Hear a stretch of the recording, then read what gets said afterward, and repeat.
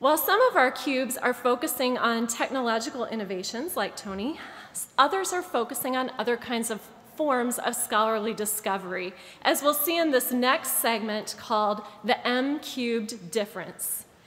MCubed is not only about empowering faculty to move forward with promising ideas, but also about educating the next generation of innovators, whether postdoctoral fellows, graduate students, or undergraduates. MCubed would like to thank the College of Literature, Science, and the Arts, LSNA, for its contributions toward undergraduate and graduate students in cubes, as well as the College of Engineering and Medical School for their respective support for graduate students. We want to especially recognize the Rackham Graduate School's vital and generous support for Rackham graduate student research assistants participating in cubes, with a contribution of nearly $500,000, as well as Rackham's thoughtful review of mentoring plans for these emerging researchers.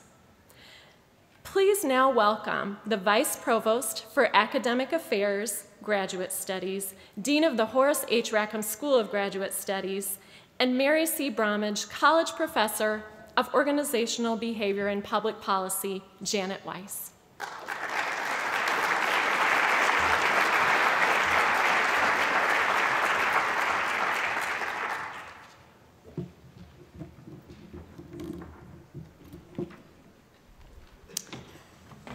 Thank you.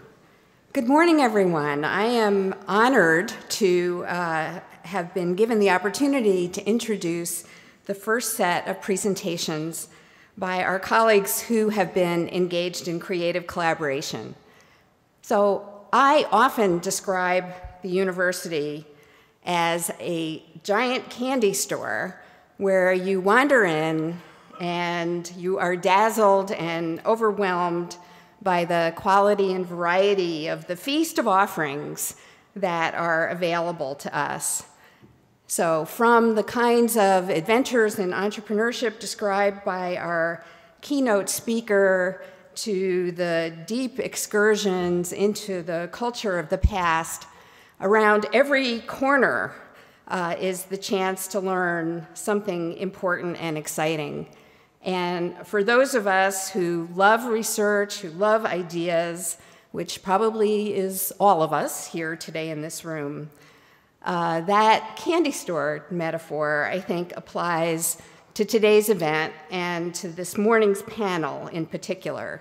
So whatever expertise you have, you will be stretched and delighted, I think, by hearing about the creative ideas of our colleagues.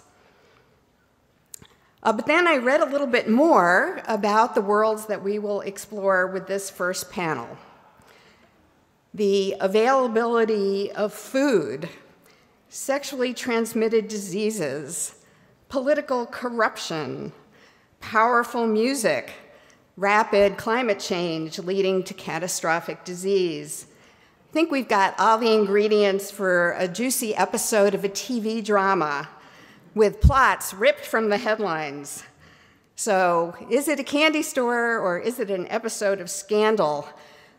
We will listen together and find out. So our first cube presenting today is on the emergence of locally owned food businesses in Detroit. The three faculty participants are Sarah Soderstrom from LSNA, Catherine Hines from the School of Kinesiology, and Wayne Baker from the Ross School of Business. They have 6 students working with them, 5 undergraduates and 1 graduate student. They are Tara Tarazi from the Ross School, Paula Mendez, Isabella Morrison, Caitlin Keene, and Samantha Gray from LSNA, and Jen Zdrojdrick from the School of Kinesiology. Our speakers this morning will be Professor Soderstrom, Professor Hines, and Paula Mendez.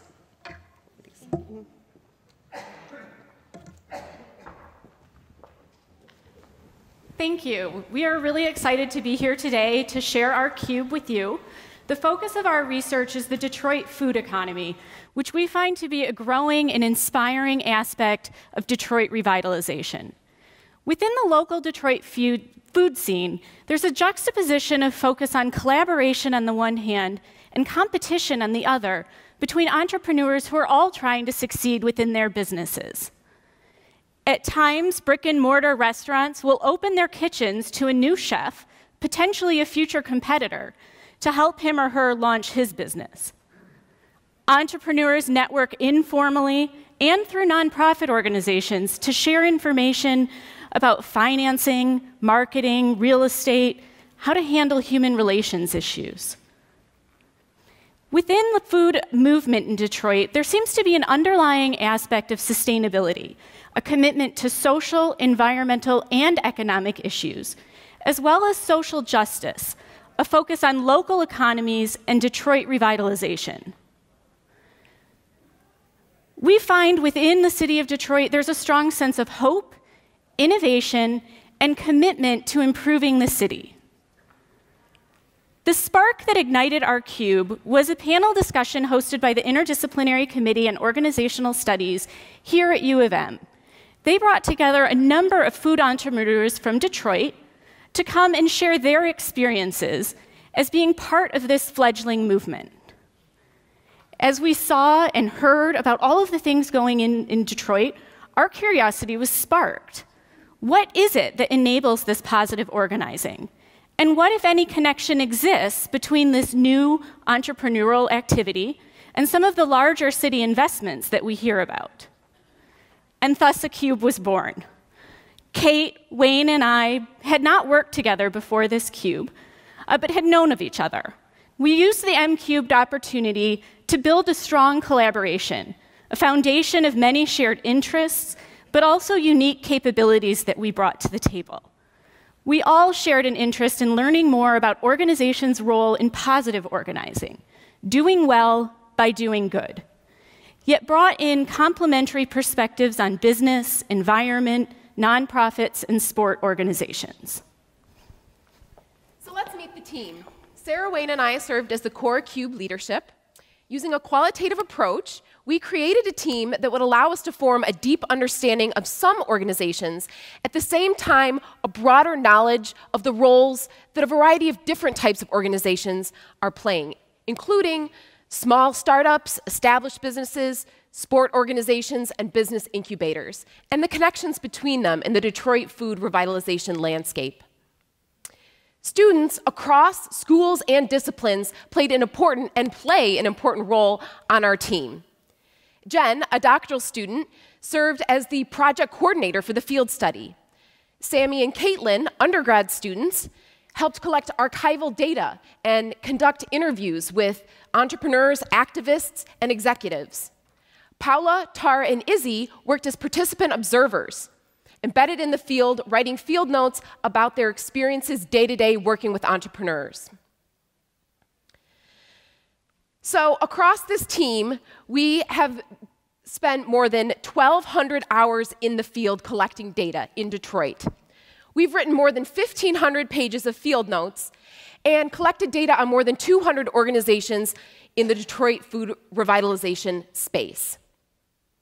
One organization that's a particularly important partner in this effort is Food Lab.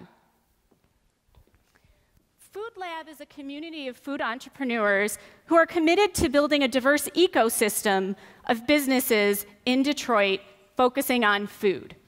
They all commit to a triple bottom line approach, addressing environmental, social, and economic issues in their business plans. Together, there are nearly 60 members and almost as many allies of Food Lab, working to support each other, share best practices and knowledge, and really impact and grow the recovering Detroit food economy. There we go. Jess Daniel and Anna Springer, who were part of the original ICOS panel, lead Food Lab and partnered with us for this work. This provided us a great opportunity as representatives of the university to reflect on how we can better partner with communities. This at times, because we wanted to really commit to being a strong ally of Food Lab, meant engaging in dialogue around the power and privilege that comes with being an academic at the University of Michigan and building the trust and respect necessary to have a collaborative, mutually beneficial partnership. As part of this work, Food Lab hosted 3 of our undergraduate research fellows for the summer, Tara, Izzy, and Paula. The fellows played a dual role. On the one hand, they were working with Food Lab, engaging in efforts such as a membership drive, revamping the communication strategy, and launching a Kitchen Connect program. And on the other hand, they were participant researchers, writing field notes, conducting interviews, and reflecting on their experiences. Paula is here today to talk a little bit about her experience on this team. Being a part of this project as an undergraduate was beyond amazing. I'm very passionate about social and environmental justice, and I was able to bring these passions, along with my curiosity and strong willingness to learn, to my work and research with Food Lab. As an undergraduate, I was able to assume an internship-like role in the organization, where I could observe interactions in organizational life and ask questions to organizational leaders and food entrepreneurs. Given my initial lack of experience in the Detroit food scene, I was also able to bring in a fresh perspective to the research context. Over the course of the summer, I developed trust and relationships with the Food Lab community that allowed me to collect rich data to benefit the study. I also helped Food Lab launch their Detroit Kitchen Connect project in collaboration with Eastern Market.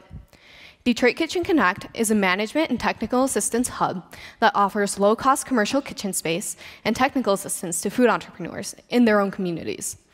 Over the summer, I worked with the Detroit Kitchen Connect team to launch the pilot and recruit and admit entrepreneurs into the program.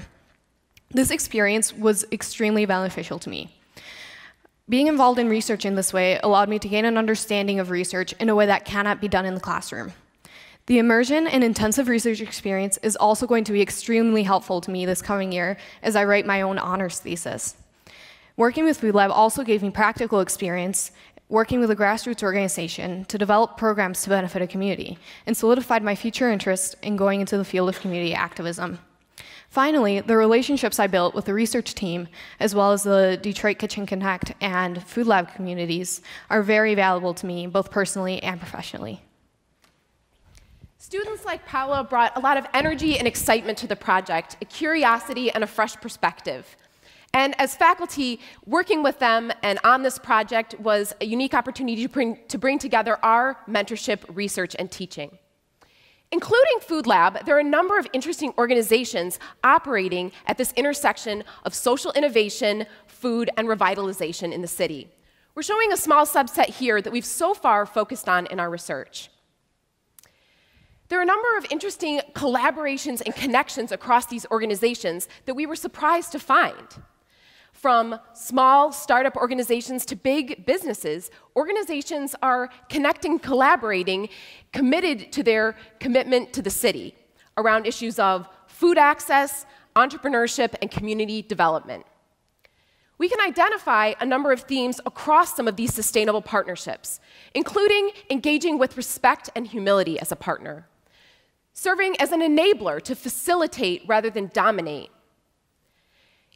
being authentic with one's approach, ensuring that partners connect with their organizational goals so that it's mutually beneficial, and organizations that can serve as a broker role, connecting across organizations and individuals. We have 2 examples to illustrate these themes. In partnering with entrepreneurs, Food Lab has created a boot camp workshop.